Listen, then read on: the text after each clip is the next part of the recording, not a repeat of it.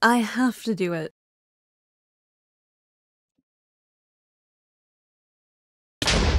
Hello everyone! My name is Bjork, and today I'm going to show you how to build my practical potion brewing room. Now, this room is packed to the brim with features that will be useful for players who want to do a lot of brewing in their survival worlds. It also uses dangerous blocks for decoration. Now, I spent some time in this tutorial going over block choices and placement decisions, so if you want some tips that'll help you become a better builder, be sure to keep watching. Also, I made this entire tutorial because one person left me a comment suggesting I do tips for interiors, so if there's anything you would like to see, you can leave a comment, and I might get to it 8 months later. So these are the materials that you will need. I will also have this list in the description. This build measures 8 by 9, though you will not need all of the corner space. Okay, you can begin by placing a 7 by 7 square using regular Deepslate because it looks sturdy and it's a great choice for a workshop where you might have volatile liquids being splashed around. Now, we're going to texture the floor by replacing some of the Deepslate against the sides of the other blocks to make the floor look a little bit scuffed and like this room has been in heavy use.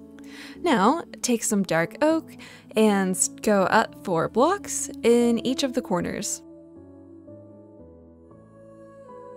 Now, we're going to add an accent on the bottom here using blue terracotta, and then we are going to repeat the same thing on the other side. Now, place 3 columns of temporary blocks just like this, and we're doing this because if you place muddy mangrove roots on top of each other, they don't make the pattern we want. We want to place them against the temporary blocks. Now, do the same thing on the other side. Now, we're going to add visual interest by using regular mud blocks to add little stripes just like that. Now, over here, you can add a line here using any kind of filler block because these are not going to be seen. Now, we're going to make the build look a little bit more varied by making this wall out of stripped spruce, and then we're going to add further storage space and more variation using 2 barrels just like that, and then some random block because that one's not going to get seen, and then another column of barrels right there. Alright, so we are going to start with the left side of the room. So come over to this corner here and we are going to create our renewable source of Nether Wart with some soul sand, some Nether Wart, and I feel like sand and dirt should always be contained with solid trapdoors instead of the ones with the holes in them. So we're going to use a dark oak trapdoor there, and then we are going to put a spruce trapdoor there and just ignore the completely open side, and then a cauldron here, and we are going to fill that with 2 water bottles, which will fill it 2/3 of the way up, because I think the cauldrons look so much more interesting when they're not completely full. And then we're going to use a tripwire hook here to represent a faucet, and then another spruce trapdoor here, and a brewing stand on top. And now we are going to put a jungle trapdoor here and turn it up just like that.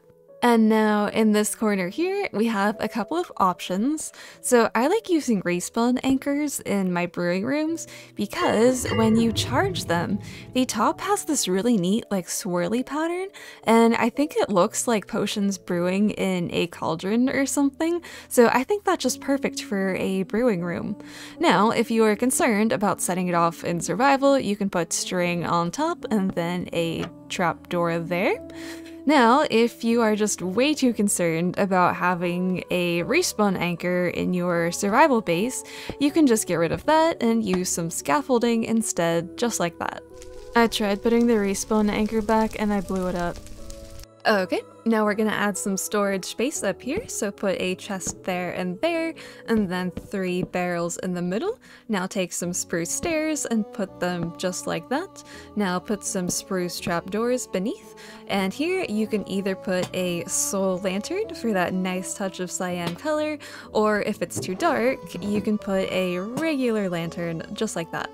Now for this section here, we are going to put a beehive right here. Now I love these blocks because the front of them kind of looks like kitchen drawers, and the top of it kind of looks like a cutting board, so I think it's appropriate for like a kitchen or like a practical brewing area. Now we are going to put a lever on top, and I kind of think this looks like a little like knife block, so of course it's also appropriate for kitchens and brewing stations, and it has an additional practical feature because this hopper here will be locked by this so that any like bottles in this brewing stand won't fall through. Now break these and put a chest here. Now if you kind of have a bunch of random blocks here and it looks hideous, just fill it in like that.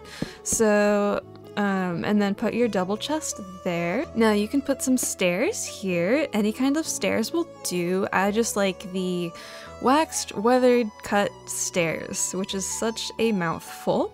Now you can put a tripwire hook up here, again to represent a faucet, and a sign here. I like using oak signs. Now grab a jungle trapdoor and put one of those here. Now I really like the jungle trapdoors because the thing on the top here kind of looks like a handle, so it really looks like a dishwasher door or something, which is appropriate considering the fact that you're going to be opening this to access your large chest. And I just realized you can see the dirt there, so I'm just going to fill that in with some more stripped spruce. And over here, we are going to put 2 pieces of soul sand and then some nether wart on top, and then dark oak trapdoors there's as well for additional sources of nether wart. And last of all, take your water bucket and fill in your sink just like that. Okay, now this wall needs something up here to help balance it. So we're going to take some bookshelves and we're going to put 2 of them there. And then we're going to put a spruce slab right there and then 2 spruce trapdoors, just so it looks like there's something actually supporting those bookshelves. Now we're going to take an oak trapdoor and we're going to put it there just like that.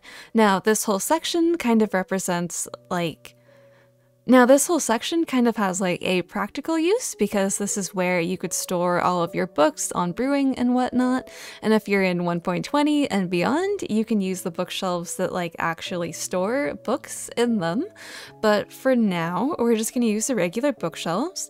Now take a pot and put it there, and then put some warped roots or any kind of like cooler colored plant in there just to balance the amount of red that we have over here.